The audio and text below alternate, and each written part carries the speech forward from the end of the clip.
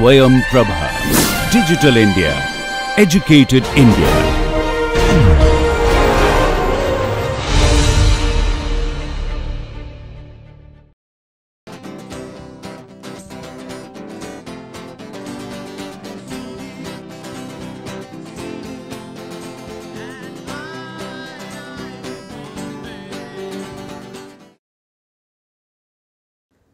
Welcome to the MOOC NPTEL course on Bioengineering, an interface with biology and medicine. In the last few lectures, we have discussed about gene cloning, polymerase chain reaction and various DNA tools. What is so interesting to learn that currently the revolutions in gene and genomic technologies have started paying directly in the clinics. Lot of patients are getting benefited because of these genomic technologies. In order to illustrate some successful examples and to give you a message that how biotechnology, engineering technologies have started making its impact in the clinics, today we have invited a distinguished guest, Dr. Nikhil Phadke, to interact with you. Dr. Nikhil Phadke obtained his PhD from the Molecular and Cellular Biology, University of Michigan, Ann Arbor in USA.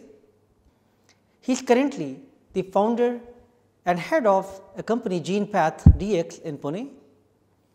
He and his team is involved in development of over 250 molecular assays in a state of the art lab in GenePath in Pune. He has years of experience in multidisciplinary collaborative research, including clinical molecular genetic diagnostics, development of approved diagnostic tests and platforms. He has various collaborators and therefore, his projects involved in different areas of oncology and hemato-oncology as well as infectious diseases. I definitely felt very impressed with Dr. Nikhil Phadke's work and realized that whatever the latest advancement we see happening in US clinics, where patients can directly see the benefit of looking at the gene mutation, the sequencing analysis, those things Dr. Nikhil has brought very quickly back here and those have been started making revolution in patient care. Today it is great pleasure to have Dr. Nikhil Phadke with us, who is going to talk about clinical and commercial applications of molecular genetic diagnostics, the Handy Lab and GenePath DX story. Welcome, Nikhil. Our story actually starts in a class very similar to this. Two of my colleagues who were the co-founders of the company, one is from IIT Mumbai and one is from IIT Chennai. This is, it's really a personal story. I've been teaching classes in medical schools and internationally. And I'm told that these are some of the brightest students in the country, so I'm sure you're all going to be superbly successful at whatever you do. It would be nice if you could also enjoy yourself while being successful and make a positive impact on society while doing that. So if all these things happen, then it's absolutely fantastic. I'll talk a little bit about myself. I trained at the University of Michigan, Ann Arbor. I worked in the medical school there and in the science and engineering schools. And Ann Arbor always has those pretty pictures up there in the brochures, but really most of the time it's just full of snow. So we have two seasons, winter and construction. Anyway, so after working there for slaving day and night in the lab, I got together with a bunch of my friends, many of whom were from IIT, and we set up a company known as Handy Lab, and we built a molecular diagnostic platform that integrated engineering principles, science principles and medical principles all together. So really a melting of minds of different areas of specialization. And after we were successful with that, I came back to India and started a company known as GenePath, which is focused on doing pretty much the same thing that we did in the US, but catering to the needs of Indian patients and Indian doctors. Okay? I come from a medical background. There's 4 generations of doctors in my family on both sides, and we have a hospital that was started in 1945 in Pune, and my lab is actually based out of there. So there was a motivation to get into medicine, but not actually do day-to-day medicine the way they'd been doing it. I was also interested in engineering, so nothing better to combine all those areas into one. My doctoral research was at the University of Michigan, and I worked on genome sequencing before the Human Genome Project was completed. And if you look at the people on, yeah, so there's Craig Venter there, that's me there. This is one of the projects that we did before the Human Genome Project was completed. And we took almost 2 years to finish the sequencing of this genome. It was a lot of fun, but we were totally clueless at that point in time. But the 2 years is an important part to remember. Anyway, throughout my PhD work, I did a lot of work on genomics, bioinformatics, and proteomics. And the nice thing is that even after all these years, many people are still quoting our research. So it remains relevant even after all these years. But after I finished my PhD, a question that I had to ask myself, and a question that you guys will be asking yourself at some point, what is it that really drives you, and what is it that makes you really happy? Because you're going to spend more hours in a day doing than not doing it. So find out what really drives you. If it's photography, that's great. If it's making boatloads of money, that's great. Whatever it is. But find out what it is and then go after that. And if you need to take some time off to figure that out, do it. So mine were, I was really interested in interdisciplinary state-of-the-art work. So I didn't want to do just medicine, just science, just engineering. I liked all that stuff coming together. I'm a geek basically at heart. And I also wanted to be able to impact individual patients. And there's no joy like seeing a patient come up to you and say, you know what, sir, I had no idea what was wrong with my kid, but you guys have figured it out. There's nothing like it. I mean, that's an amazing sort of motivation to keep you going through the day and the night. So these were my two motivations. They don't have to be your motivation. I'm just saying, figure out what yours is. Whatever it is fine, but take the time to find out. So the first thing we did was HandyLab. So HandyLab was developing a microfluidic lab on a chip diagnostic platform. So a lot of the stuff Sanjeev has been teaching you about how you work with DNA, etc. These things are done in a lab, and there are lots of people in the lab with lots of expensive equipment. But if you look at a lab from the top, it's basically unit operations of fluid moving from one place to another. So you take some liquid, a blood sample, it goes into the lab, somebody might heat it up or cool it down or centrifuge it, stick it in a machine, you measure the pH, or you measure the conductivity, or you measure the optical properties, you combine it with something else. These are all unit operations. And what we did was automate all those unit operations on a microfluidic cartridge. That is a network of tubes and pipes inside a thin little chip. Unfortunately, I didn't bring it with me today. And the idea was to have a diagnosis in a completely automated manner at micro scale in a very short amount of time. So one of the first tests that we developed in the US was a test for group B strep. Now, group B strep is an infection that infects pregnant women around the time of delivery, and it can cause meningitis in the child, and the child can die. The thing with that disease is that it can be treated with a simple single dose of penicillin up to 4 hours before the child is born. But the older test took 72 hours to do by growing it on a culture, microbiological culture. So you had to go in between 37 to 38 weeks to get a swab. 72 hours later, they would tell you if it's not, and then they would give you antibiotics. Now you can lose the infection in that amount of time or gain a fresh infection. So that's a little bit of a problem. So we developed this test that gives a diagnosis in 45 minutes. It takes the sample, extracts the DNA from it, mixes it with all the reagents which are inside that cartridge, optics, everything built in, and you get a result, positive or negative, in 45 minutes, okay?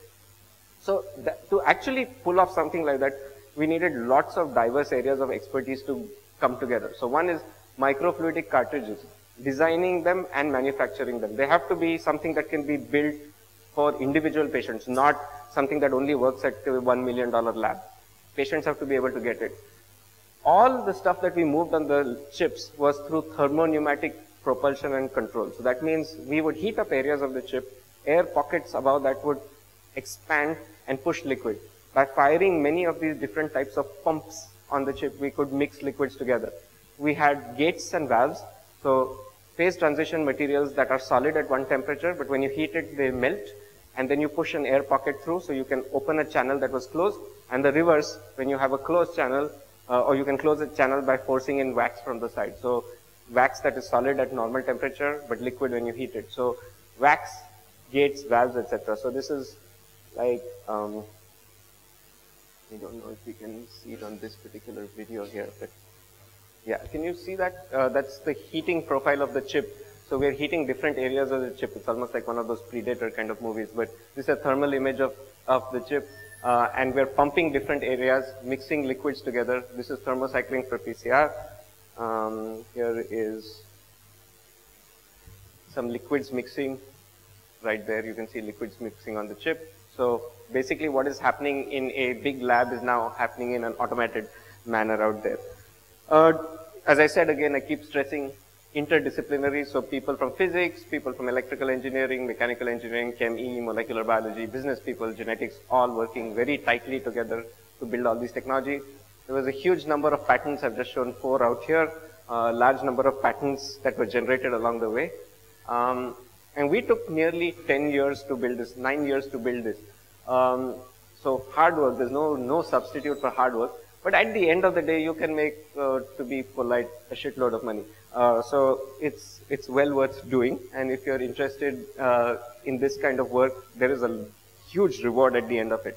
The technology that we created was globally valuable. So QIAGEN, which is one of the world's largest nucleic acid sample prep companies, actually licensed our patents for their current generation of products. So the idea is that people who are sitting here are going to make great things in their lives, and these are examples of things that you can do to be world leaders, not just the best in India. You'll be world leaders with the kind of work we do.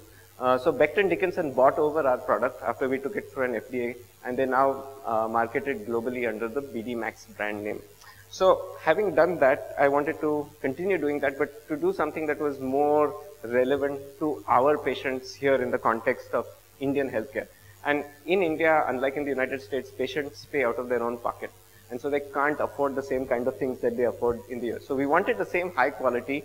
They had to be reliable, but they needed to be relevant to the problems here, and they had to be affordable. And so we wanted to start by offering services, and then go on to building devices and platforms. So go back to building what we did similar to the US, but do it in the context of India.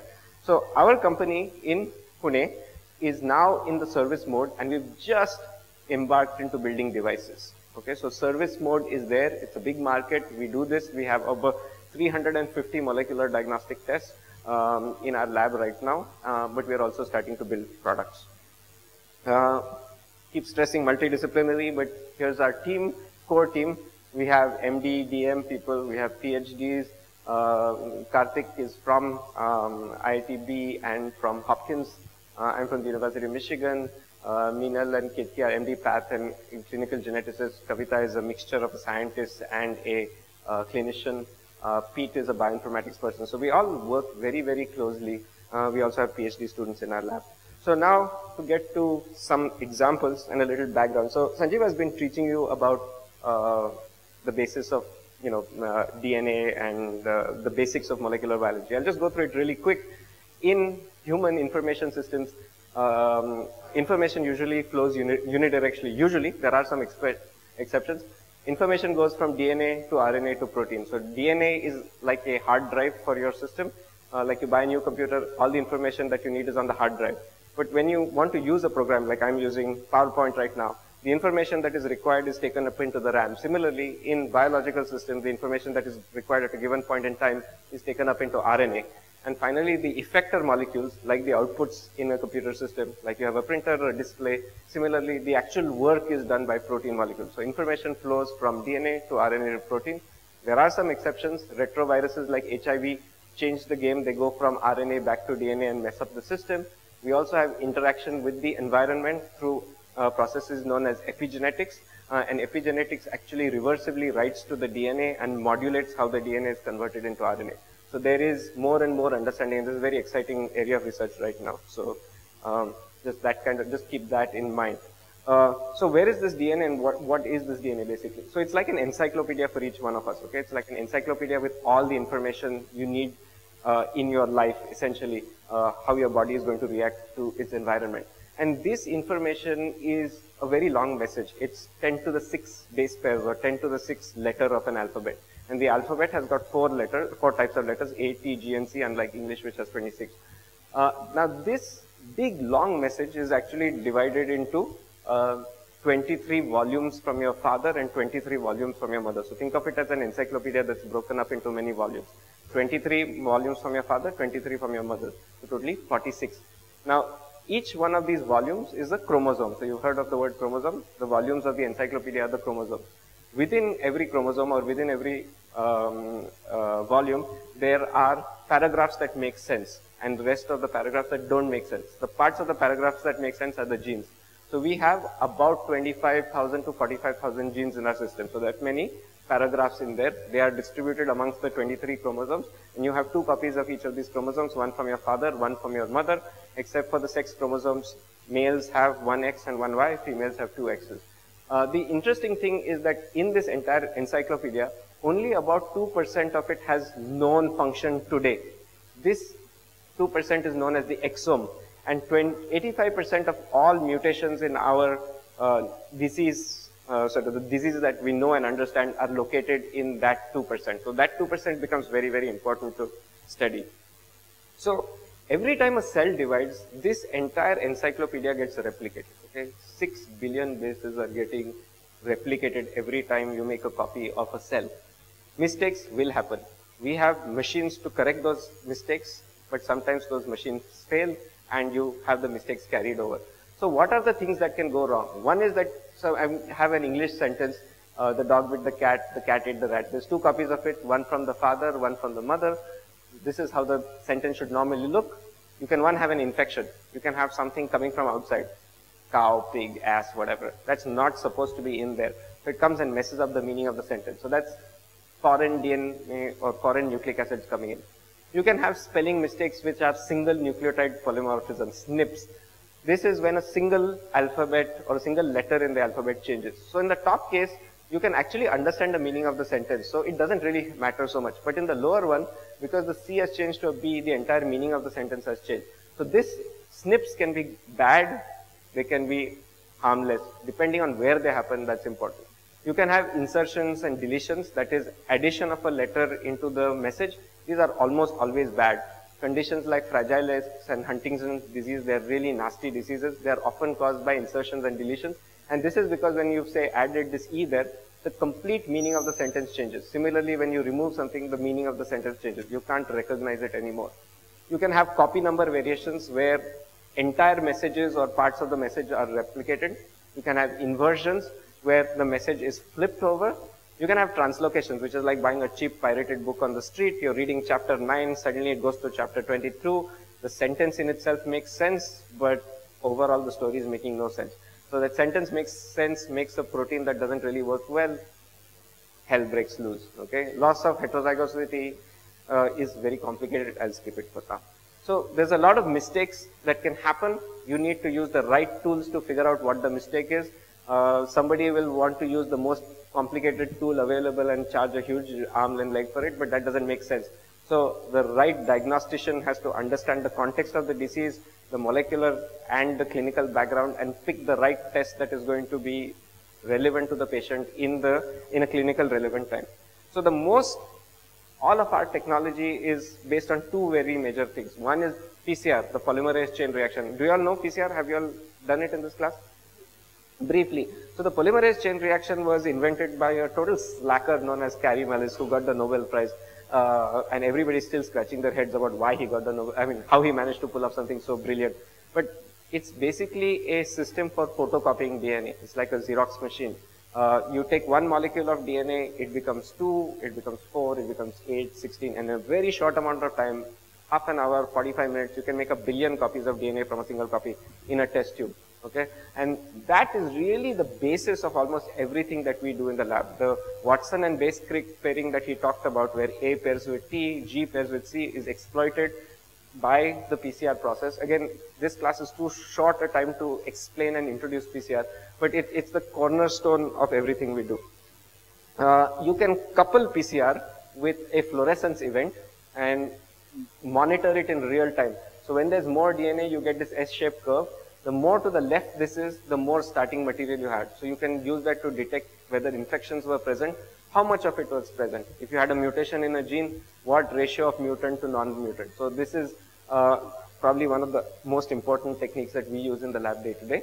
The other one is capillary sequencing. And capillary sequencing again was a Nobel Prize winning effort for Maxam and Gilbert as well as for Sanger. And it is a way to read DNA base by base, one by one. Now, Sanger sequencing has been the cornerstone of our sequencing abilities for a long, long time.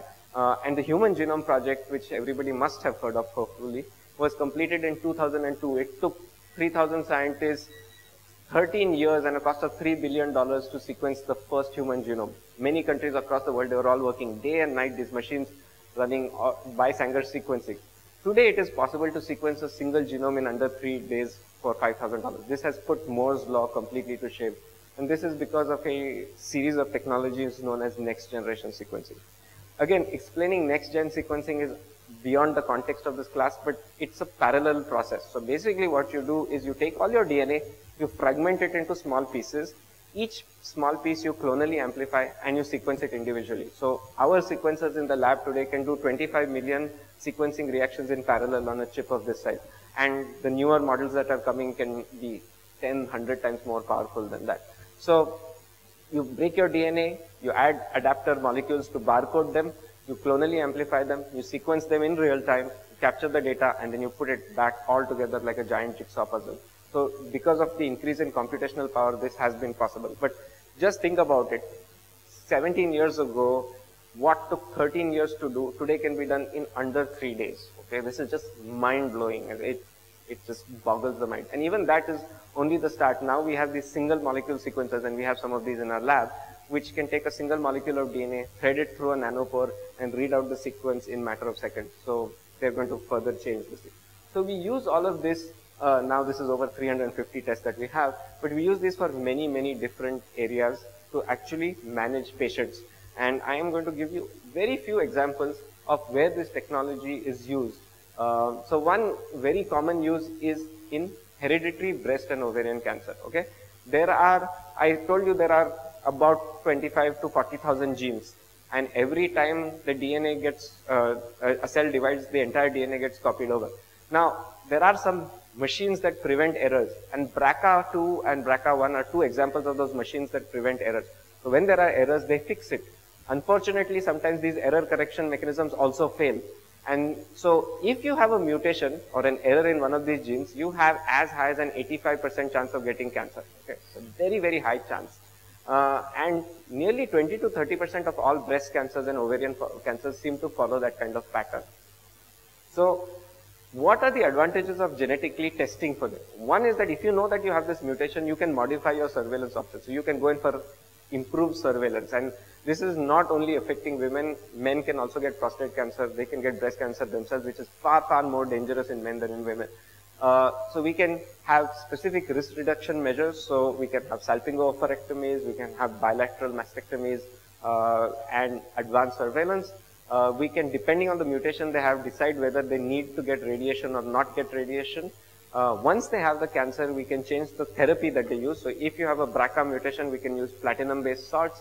We can use PARP inhibitors, which are very new, exciting drugs. Some of our patients who've been using them were in sort of almost terminal stages, and now they've got a fresh lease of life.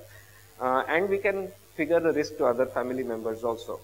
I won't get into details of individual patients because I think we're running out on time. But just a summary is basically, of all the patients we have tested, nearly 40% of them had a change in clinical management after they did genetic testing. So you do the testing, and what you would have done by the old method of medicine is no longer done. They would have some new treatment options. Another very nice example of use of genetic testing is in CML, which is chronic myeloid leukemia. Chronic myeloid leukemia up to 15-20 years ago used to kill over 90% of the people who got it. Today, thanks to a drug known as imatinib, 98% of people have a normal, healthy life. It's absolutely like magic. But to prescribe imatinib, you have to show that your chromosome 9 and 22 have fused. And we have a genetic test to do that. We test the patients, find out if they have that fusion. If they have that fusion, they get imatinib. Every 3 months, we monitor them to make sure they are responding correctly to that drug. As I said, 98% of patients do very well, but there are 2% of patients who don't do well. In that case, we sequence that translocated gene, we find different mutations in them, and based on those mutations, we switch them to other drugs. So some patients are switched to neratinib, some patients switch to dasatinib, some patients have multiple mutations, and for those you need a hematopoietic stem cell transplant. But this genetic information is actually being used for personalized medicine on a day-to-day basis, and that's pretty remarkable. So I give you an example from solid tumors, an example from leukemia, blood cancer. It's also used in endocrine system. So here's an example of a 2-month-old baby, very high sugar at 1 month, initially being managed with 2 insulin shots a day, which is very, very painful for a family of a small child. We went ahead and sequenced and found that there were 2 missense mutations in this ABCC8 gene. We knew how this gene behaves, so the child could be switched to an oral drug, sulfonylurea. The child stopped the insulin dosage and now is being orally treated, doing absolutely fine. So is an example of this in action. Another example in endocrine, 2 obese children, profoundly obese, 28.7 kilos at 2.5 years, another one 18 kilos at 1.8 years, went in and sequenced the MC4R and leptin genes. One patient had an MC4R mutation, the other one had a leptin mutation. Recombinant leptin is now available, so the child who had a leptin mutation, we could actually start that child on recombinant leptin, and that child is doing fine. So there's an example of that. Completely switching tracks, we also do a lot of testing for infectious diseases using the same kind of DNA techniques.